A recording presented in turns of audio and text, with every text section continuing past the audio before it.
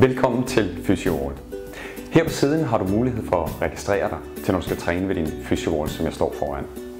Når du registrerer dig til din Physio Wall, så er der mulighed for at få konsultationer direkte ved Physio Wallen med en fysioterapeut.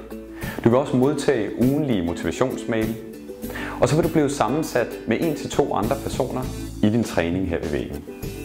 Det er ikke så vigtigt og afgørende, at I nødvendigvis lige skal træne sammen. Det, der er rigtig vigtigt, det er, at I kan holde hinanden op på det, der er målet for jer.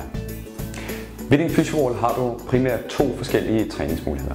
Det ene, det er at træne med elastik, hvor der er fastgøringsgreb her øverst oppe, her midt for og længst nede.